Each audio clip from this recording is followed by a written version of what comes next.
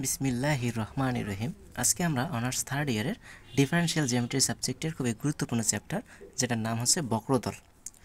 তো এই বক্রতল থেকে আজকে আমরা আমার সাজেশনের 17 নাম্বার ম্যাথ সলভ করব। সেটা হচ্ছে আর vector equals to you plus V comma you minus V comma U V বক্রতলের জন্য। এটা একটা হচ্ছে আরটা হচ্ছে একটা বক্রতল। এই বক্রতলের জন্য you equal 1 comma V equal 1 বিন্দুতে গড় বক্রতা ও গাউসিয়ান বক্রতা নির্ণয় করো। গড় বক্রতা ও গাউসিয়ান বক্রতা রিলেটেড আমরা 17 নম্বর অঙ্কটা এর আগে আমরা সলভ করছিলাম। তো এখানেও আমরা এই গড় বক্রতা আর গাউসিয়ান বক্রতা সম্পর্কে আরেকটা ম্যাথ সলিউশন করব, যেটা হচ্ছে ন্যাশনাল ইউনিভার্সিটির অধীনে 2017 সালে চলে আসছে। তো চলুন আমরা এখন সলিউশন করব। তো আমি 17 নম্বর অঙ্কটা লিখে নিলাম। তো প্রথমে আমরা প্রদত্ত বক্রতলটা আমরা লিখে নিব। প্রদত্ত বক্রতল। আচ্ছা, প্রদত্ত বক্রতলটা কত আছে? সেটা হচ্ছে আর vector equals to you plus V comma you minus V comma U V. ওকে, এটা হচ্ছে আমাদের প্রদত্ত বক্রতলটা। এখন এই বক্রতলের ক্ষেত্রে গাউসিয়ান বক্রতা আর গড় বক্রতা যে সূত্র, সেই সূত্র দুটো আমাদের আগে জানতে হবে। গড় বক্রতাকে আমরা এম দ্বারা প্রকাশ করে থাকি। এম ইকুয়াল হয়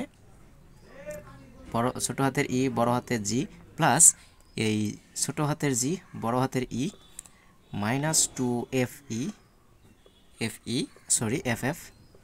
এফ বড় হাতের এফ আর ছোটো হাতের এফ একসাথে আছে, আর নিচে হচ্ছে 2 ইজি মাইনাস এফ স্কোয়ার, তারই সম্পূর্ণটার মডুলাস। এটা হচ্ছে গড় বক্রতার সূত্র হচ্ছে এটা। আর গাউসিয়ান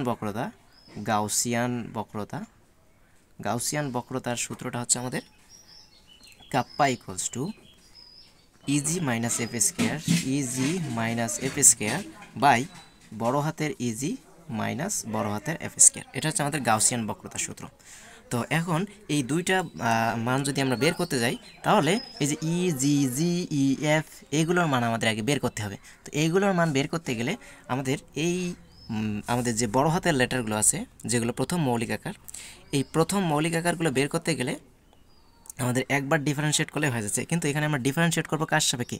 যেহেতু ইউ আর ভি চলক আছে, তো ইউ আর ভি এর সাপেক্ষে আমরা ডিফারেন্সিয়েট করব। বড় হাতের অর্থাৎ প্রথম মৌলিক আকারগুলো বের করতে গেলে একবার ডিফারেন্সিয়েট করলে আমরা সেই মানগুলো বের করতে পারি, কিন্তু দ্বিতীয় মৌলিক আকার অর্থাৎ ছোটো হাতের জি ই এফ এগুলো বের করতে গেলে আমাদের দুইবার ডিফারেন্সিয়েট করতে হবে। তো চলুন আমরা ক্রম অনুসারে আমরা ডিফারেন্সিয়েট করি। তো অতএব আরকে আমরা একবার ইউ এর সাপেক্ষে যে ডিফারেন্সিয়েট করি, ইউ এর সাপেক্ষে ডিফারেন্সিয়েট করলে আমরা এখানে কী পাবো? আমরা দেখো তো একটু যদি আমরা লক্ষ্য করি, ইউটা তাহলে চলক আর ভি এখানে ধ্রুবক। তো 1 প্লাস, তাহলে ইউ এর ডিফারেন্সিয়েট হবে 1 আর ভি এর অন্তরীকরণ হচ্ছে 0। তো আমরা 1 আর 0 যোগ করলে 0 কমা, এটা তো সম্পূর্ণটা আমার কি হবে? ইউ এখানে 1 আসবে কমা, কেননা ভি এর অন্তরীকরণ 0, আর এখানে অন্তরীকরণ করলে ইউ এর সাপেক্ষে, তার মানে ভিটা এখানে সহক, তার মানে ইউ কে অন্তরীকরণ করলে 1 আর ভি গুণ করলে ভি। ঠিক আছে, এরপরে এখানে আমরা আর কে ভি এর সাপেক্ষে একবার অন্তরীকরণ করি। ভি এর সাপেক্ষে অন্তরীকরণ করলে এখানে আসবে 1, এখানে আসবে -1, এখানে আসবে শুধু ইউ। ওকে, আবার ইউকে এই যে ইউ এর সাপেক্ষে একবার করছি, ওটাকে আবার আমরা ইউ এর সাপেক্ষে আরেকবার অন্তরীকরণ করি, কেননা এই দুইবার অন্তরীকরণের মানগুলো আমাদের ছোটো হাতের ই এফ জি এর ক্ষেত্রে আমাদের প্রয়োগ হবে। তো এখানে করলে আমাদের 0 0 সবগুলো ধ্রুবক পদ, ইউ এর সাপেক্ষে করলে এগুলো সব ধ্রুবক হয়ে যাচ্ছে। আর এটাকে ভি এর সাপেক্ষে অন্তরীকরণ করা ছিল, আবার আমরা ভি এর সাপেক্ষে অন্তরীকরণ করব। তাহলে করলে প্রথমটা ধ্রুবক, পরেরটাও ধ্রুবকের অন্তরীকরণ 0, ইউ ভি এর সাপেক্ষে অন্তরীকরণ করতেছি, তার মানে এটাও 0। ওকে, এবং আমরা লাস্ট একটা মান বের করব, যে আর কে ইউ এর সাপেক্ষে অন্তরীকরণ করার পর এবার ভি এর সাপেক্ষে অন্তরীকরণ করে আমরা সেই মানটা বের করব। তো ইউ এর সাপেক্ষে অন্তরীকরণ করে আমরা এইটা পাইছিলাম। তো 1 আর 1 এগুলো হচ্ছে ধ্রুবকের অন্তরীকরণ 0, আর ভিকে অন্তরীকরণ করলে আসে 1। ওকে, আশা করি আমরা এতটুকু বুঝতে পারছি। এখন you equal 1 R V equal 1 এই বিন্দুতে আমরা এই মানগুলো আমরা বের করার চেষ্টা করব। এত বিন্দুতে আর সাফিক্স ইউ এর মান কত হবে? You equal 1 R V equal 1 বিন্দুতে আর সাফিক্স ইউ এর মান হবে কত? তাহলে 1, ভি এর মান হচ্ছে 1, তার মানে 1। ওকে, একইভাবে আর সাফিক্স ভি এর ইউ ভি 1 অর্থাৎ ইউ আর ভি 1 বিন্দুতে তাহলে হবে 1, -1, ইউ এর মান হচ্ছে 1। ওকে ওকে, তো এখন আমরা এই বড় হাতের ই বের করার চেষ্টা করব। ই ইকুয়াল আমরা জানি ওই ইউ এর সাপেক্ষে অন্তরীকরণ করে আবার ওই ইউ এর সাপেক্ষেই অন্তরীকরণ এর ডট গুণন বোঝাবে। তার মানে 1, 1, 1 এটাকেই আমরা 1, 1, 1 বিন্দুতে আমরা ডট গুণন করব। অর্থাৎ এই আর suffix UK R suffix you এর সাথে ডট গুণ করলে আমরা বড় হাতের ই পাবো। তো এই ডট গুণের নিয়মটা কি, প্রথম উপাদান দ্বারা প্রথম উপাদানকে গুণ যোগ, দ্বিতীয় উপাদান দ্বারা দ্বিতীয় উপাদানকে গুণ যোগ, তৃতীয় উপাদান দ্বারা তৃতীয় উপাদানকে গুণ, অর্থাৎ 1 দ্বারা 1কে গুণ করলে 1। তার মানে এখানে আসতেছে আমাদের 3। আশা করি আমরা এতটুকু বুঝতে পারছি। এখন আমরা এফ এর মানটা বের করার চেষ্টা করব। অতএব এফ ইকুয়াল হচ্ছে আর সাফিক্স ইউ ডট আর সাফিক্স ভি ভেক্টর এর ডট গুণন আর suffix you R R suffix V এর ডট গুণন বোঝাচ্ছে। তো আর সাফিক্স ইউ এর মান হচ্ছে 1,1,1 ডট আর সাফিক্স ভি এর মান হচ্ছে 1,-1,1। ওকে, এই দুটো যদি আমরা ডট গুণন করি তাহলে 1 প্লাসে মাইনাসে -1, 1 আর 1 গুণ করলে +1। ওকে, +1 -1 কাটা যায়, তাহলে থাকতেছে 1। একইভাবে এখন আমরা জি এর মানটা বের করব। জি ইকুয়াল আমরা জানি আর সাফিক্স ভি ডট আর সাফিক্স ভি, দ্বিতীয়টার ভি এর সাপেক্ষে অন্তরীকরণ বোঝাচ্ছে। তো আর সাফিক্স ভি এর মান আমাদের ছিল 1,-1,1, ওইটাকে ওইটার সাথে গুণন 1,-1,1।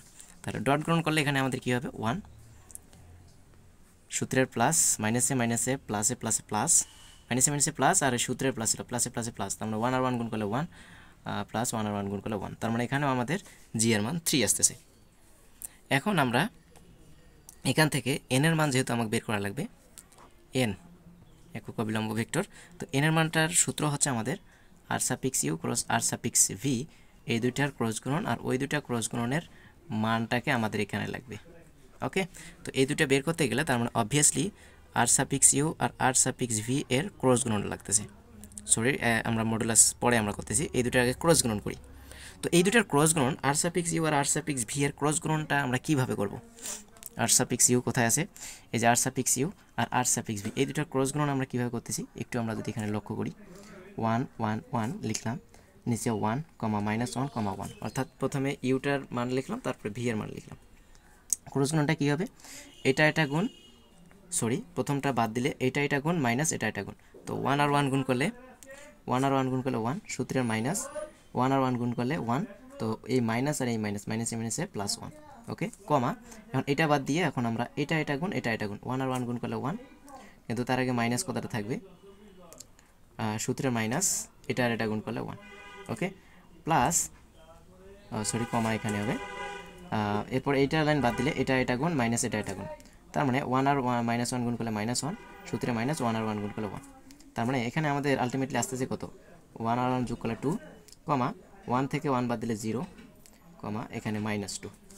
ওকে, তাহলে আর suffix you cross R suffix V এর ক্রস গুণনের মান হবে আমাদের কত? অর্থাৎ 1,1,1 এর সাথে ক্রস গুণন হিসেবে আছে আমাদের 1, -1, 1। এই দুইটার ক্রস গুণন করলে আমাদের আসতেছে কত? আলটিমেটলি 2,0, -2। ওকে, এখন এই দুইটার আমরা মডুলাসকৃত মান আমরা বের করার চেষ্টা করব। ওকে, তো মডুলাস করলে কি হবে? এই যে 2 এর ওপর স্কয়ার প্লাস 0 এর ওপর স্কয়ার প্লাস -2 এর ওপর স্কয়ার। তাহলে এখানে ক্যালকুলেশন করলে কত আসতেছে? 2 এর ওপর স্কয়ার মানে 4 যোগ 0 যোগ 4, 4 4 8, 8কে রুট করলে আমাদের 2√2 আসবে। ওকে, এতটুকু আমরা আশা করি বুঝতে পারছি। এখন আমরা ই এর মানটা বের করার চেষ্টা করব। সরি, যেহেতু এটা আমরা বের করে ফেলছি, এখন এন এর মানটা বের করি। অতএব এন ইকুয়াল তাহলে আমাদের কি হবে?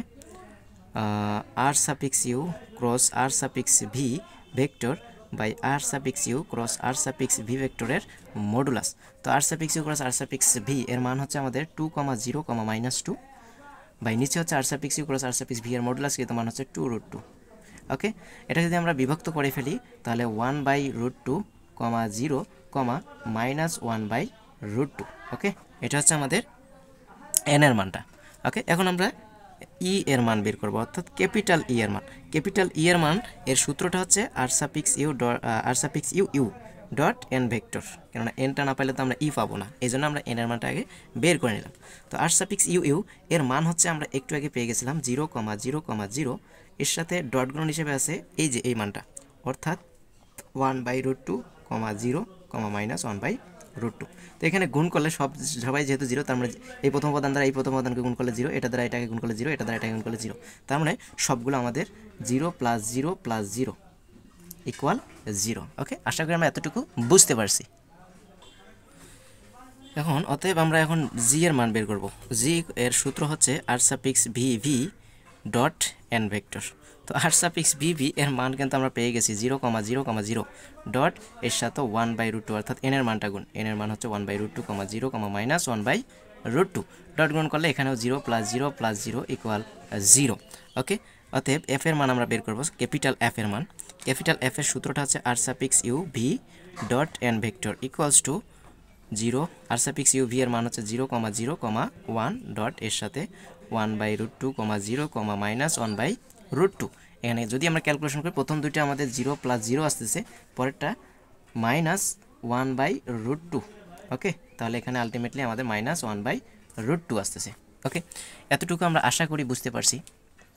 এরপরে আমাদের যে গড় বক্রতা আছে সেই গড় বক্রতা আমরা সূত্রটা লিখে নিব, যে অতএব আমরা জানি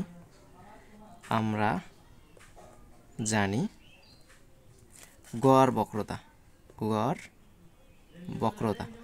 বক্রতাকে আমরা এম দ্বারা প্রকাশ করে থাকি। আর এম ইকুয়াল আমরা সূত্রটা জানি, ছোট হাতের ই বড় হাতের জি প্লাস ছোট হাতের জি বড় হাতের ই মাইনাস 2 ছোট হাতের এফ বড় হাতের এফ বাই নিচে হচ্ছে 2 ইন্টু বড় হাতের ই জি মাইনাস বড় হাতের এফ স্কয়ার। তো এখানে আমরা এই সম্পূর্ণটার আবার মডুলাস আছে। ওকে, এখানে আমরা মানগুলো অ্যাপ্লাই করব।